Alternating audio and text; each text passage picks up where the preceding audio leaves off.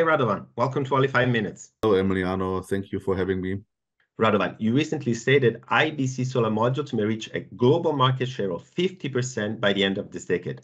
This is a strong statement. It is, but let me shortly explain why we believe so. I mean, you have this learning curve of 0.3% gain in efficiency every year. And now everything is moving, of course, towards TopCON and heterojunction. But at some point, you have to gain efficiency. I mean, heterojunction and then TopCON will stuck at a certain limit. And that's the point where the IBC solar cell technology will come in place, because you are still having some potential for efficiency gains. In addition, it is also much easier to implement alternative metals compared to silver, so going to copper and especially also to aluminum metallization, because you have broader metallization, and that's why it's better to put it on the rear side. And all this should happen in less than 10 years.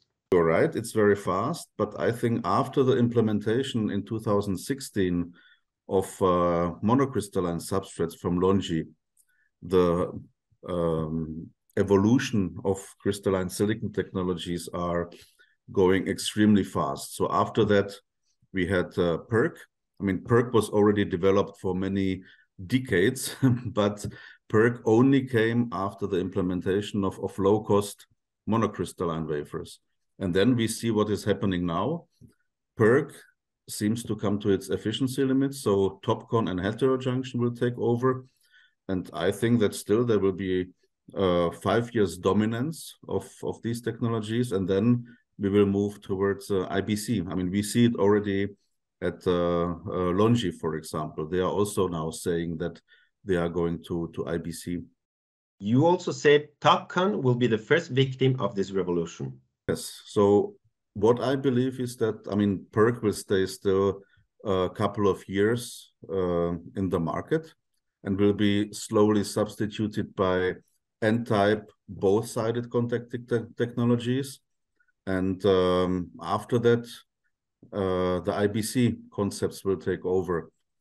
So the both-sided contacted technologies will be out there, let's say, also like 5 to 6 years.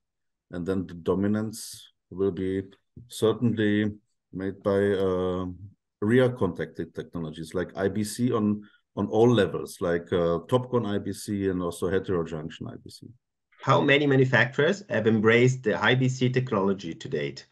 There are not so many IBC believers at this stage, because they believe it's too complicated. Also, the module technology is way different. But Longi now also is saying IBC will be the future. So they are the first Tier 1 manufacturers that are actually saying that. At the moment, we have only 2 gigawatt market out there, IBC market. But as I said, that will definitely change. Which market share IBC solar modules may reach this year? I think it will slowly increase, but not that much. The big breakthrough will come then when the TopCON manufacturers will realize that actually they have to improve their technology in regard of making the passivating contacts on both polarities. And it is extremely difficult to make it on the front side, like a selective polysilicon, and then you have to print very shallow fingers to hit the polysilicon fraction. So after a couple of years, I believe like 3 or 4 years, when the TopCON technology will then also come to its to their technology limits, then the IBC technology will get unshaped. Do you believe that Europe and the United States may also host IBC solar module factories in the future? So I hope actually that the IBC technology is something special for the European market. We have now a European project called IBC4 EU, and Meyer Burger is having something similar. with the Pilatus project, they are developing, so we are both developing IBC technologies. And I hope that the IBC technology will be firstly more visible on gigawatt scale in the European or US market, and then that the Chinese will follow. So this is something special that we could have for the European market at the moment. But then, of course, it will be distributed quite homogeneously. Thanks for your 5 minutes, Radovan. Bye.